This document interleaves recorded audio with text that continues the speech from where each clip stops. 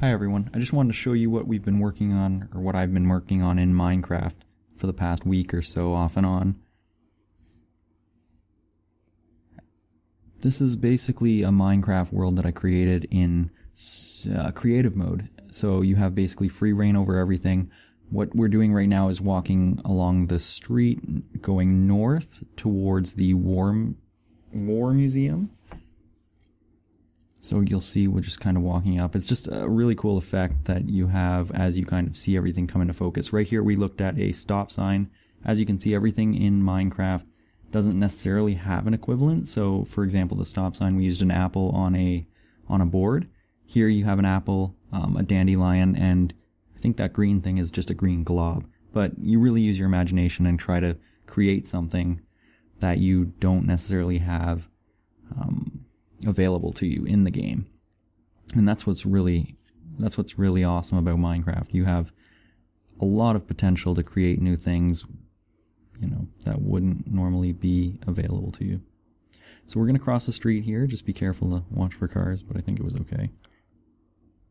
So what you have here is actually where Bluesfest happens. This is a paved area. This is where the ticket stands, or the gates would be. So you'd give your ticket, you'd go in, the stages would be down in the grassy area there. So as we continue north, you see we've put in all these trees, or I've put in all these trees. We've grown them, flagpoles, you know, more sidewalks. And this is the War Museum. This is something I put a lot of work into. It's to scale. I used Google Maps to really, you know, scale it out, measurements, things like that. It is hard to create something in Minecraft when it's just 1 meter by 1 meter squared, and you can't build a lot of really good angles in this game. So, you know, I've done what I could to create what I think is a really good representation of what the War Museum is. So we're going to go back down south, and then we're going to cut across to the front of or I guess front is relative. We're going to go down to the south side of the museum. I've built these planter pots out of, this is really neat. This is one of the things about the architecture in this game. They're actually upside down stairs. So I've used white wool for this wall. It looks like it's got an interesting texture. Here you'll see that we've used I think that was a clock, a Minecraft clock, and we've attached it to a board, and that is to represent a parking meter. So, you know, here is the bus parking spot at the War Museum. So if you go into the Google Maps and have a look, you'll see some buses parked there. Here's some benches that we've created. What they are just fence posts with stairs. So, you know, once again, you just use your imagination. I've seen quite a few people online create these things. So you learn from them, you simulate what they do, and kind of come up with your own ideas as well. Here's a door. This is I believe this is some sort of service door, some sort of delivery door here.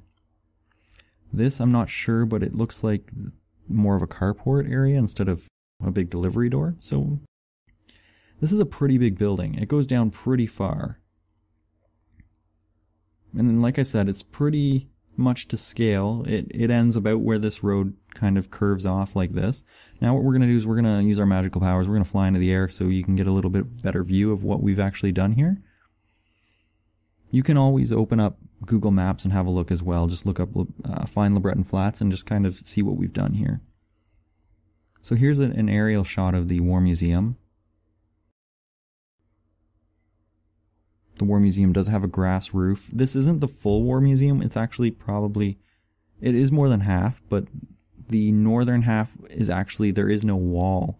We didn't actually create that because this is the side that students and the participants are going to use. So there was a lot of work that I put into it to create it. So just to save time, we didn't go and complete the north wall. So it's actually just a big hole. If you actually go around to the north side and look in, it's just all open. There, I've just tossed my apple onto the ground. Misclicked one of my buttons. I'm just going to go look for it, actually. Yeah, there it is, hidden in the grass there. So we've picked up the apple. You don't see the apple right now, but it is in our hand. yeah, so here's just a close-up of what we've created for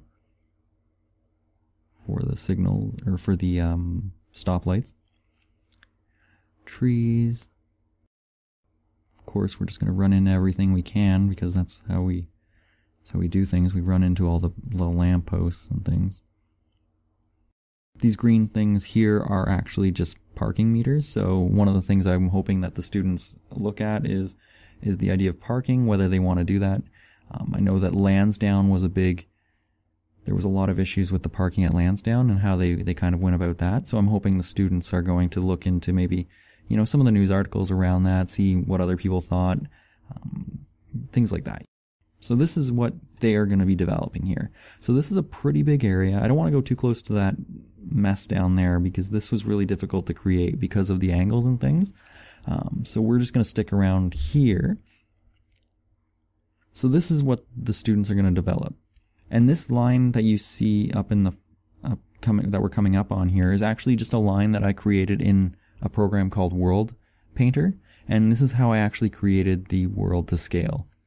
I started with the World Painter and then went into the actual Minecraft game and actually developed a lot of the more the details. But everything that is on the ground, like the roads, the intersections, things like that, that was all done in World Painter. And what I did was I created the lines. I created two lines, one that came up to this road here, and the one that you saw earlier, that beige. Oh, we're up into the clouds now. So you'll see here, we're just going to go duck below the cloud lines. We don't want to go that high. So what we did was we actually used a couple lines to create scale. And yeah, so this is the final product here that you see. Minecraft loads in chunks, so you'll notice that the loading is slow.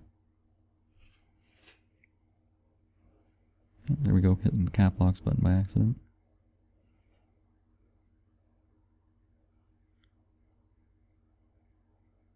So yeah, that's Minecraft. That is Lebreton Flats in Minecraft. So thanks for watching.